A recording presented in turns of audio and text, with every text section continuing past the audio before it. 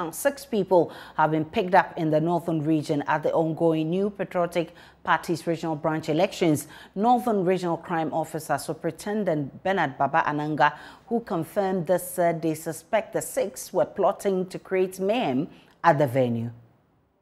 Yes, about 6 persons have been arrested by police. It appeared that most of them were here for a different purpose. We were here as early as possible to ensure that the gates were open to the public. And we scanned through, went through all the stadium apartments and all the rooms. We detected that some people were hiding somewhere.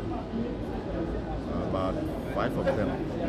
So we picked them up and then we sent them to the office for investigation.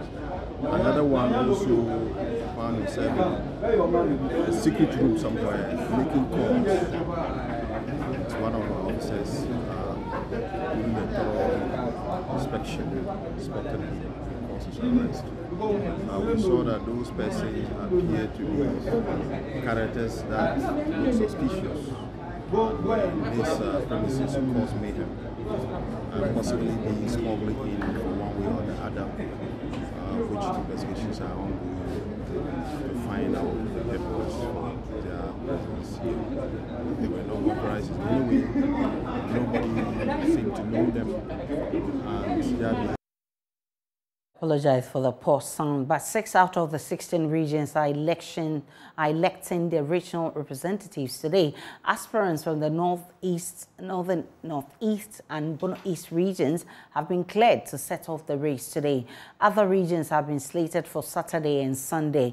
Voting delayed at some polling centers this morning.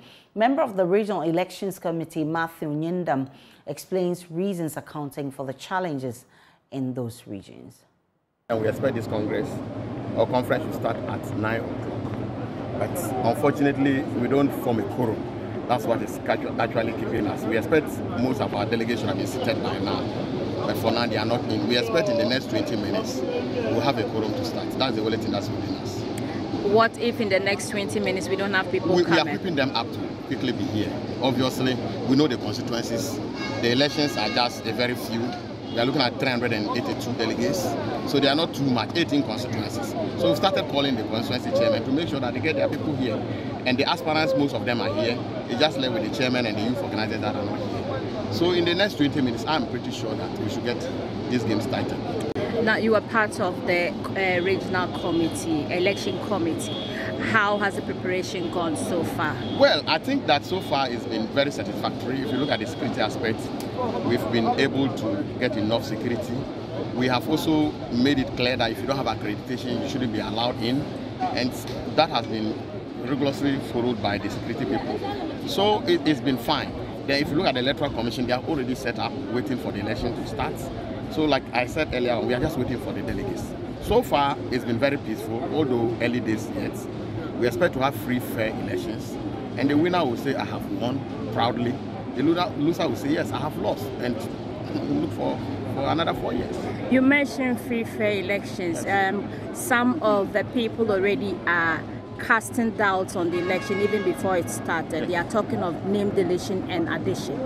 Has that come to your attention? Well, it's been rumored that some people say some names have been off, others say some have been on, but we haven't even started the elections.